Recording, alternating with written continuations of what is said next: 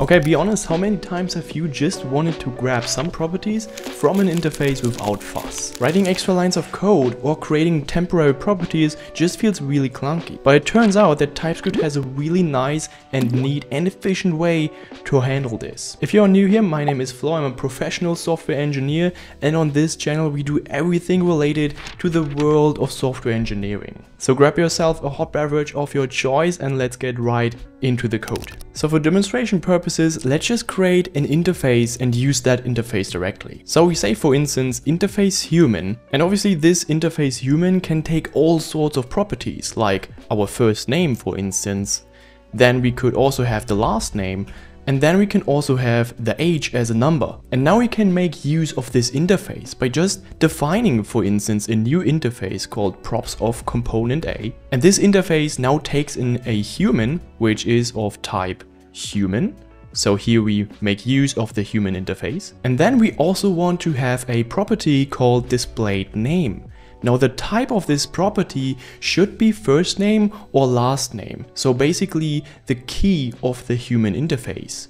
So for that we can basically say as a fixed string first name or last name. So here we define basically a union type of first name or last name. I think you should be really comfortable and pretty familiar with this situation here. Now obviously this human interface can be used multiple times throughout our code base. And for instance, we could have a new component B, and this component B can obviously take in multiple properties as well, but also takes in a displayed name. Now here we again define first name and obviously last name. Now this is a situation which gets really interesting, because we have a component A which takes in a human interface, but also the property displayed name, which can be first name or last name. So basically the both keys of our human interface.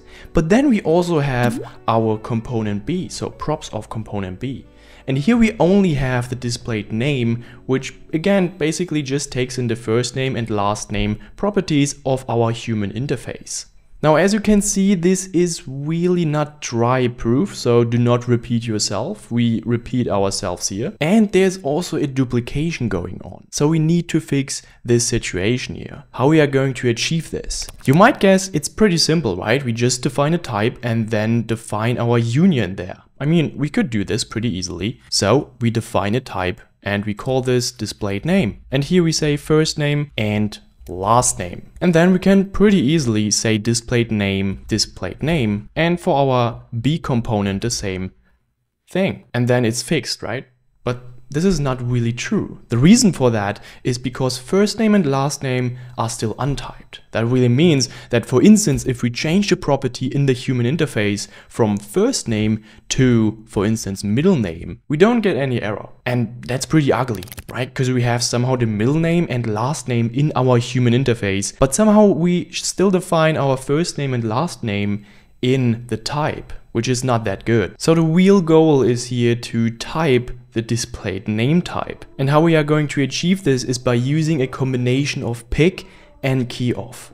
So let's quickly fix this code here. So first off, key off is basically an operator defined by TypeScript, which extracts all the properties names and returns them as a union. So basically the same behavior we have here. However, if we now say key off human, obviously displayed name can be middle name, last name and age. But we really only want to have the middle name and the last name. So we can simply use pick from TypeScript here. In short, pick just basically constructs a new type by selecting a few properties from an interface or type. We can say now pick, and then as the first generic argument here human, and as the second generic argument we define now the property names. In this case, it is middle name and last name, or from the first example basically, first name and last name. So let me quickly change middle name here to first name again. And then we say in pick, we can define first name, and then we create a new union, and then here we define last name. So what we got here now is a really unique type, I would say,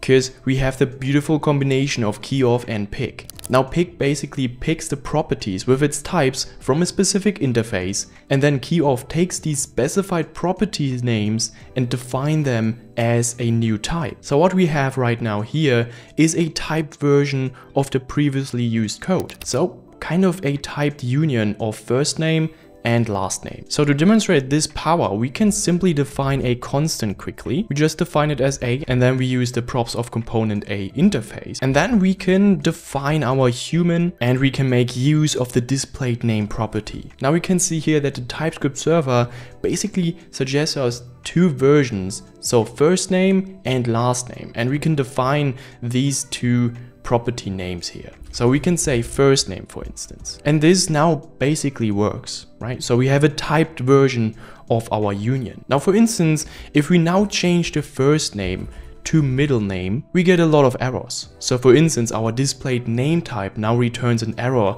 that obviously first name is not defined anymore because of the pick variant here. If you want to get into the depth of JavaScript, then I highly recommend to watching this video, because there I highlight the different variable declaration techniques in JavaScript. Thank you for watching, have a lovely day, and bye bye.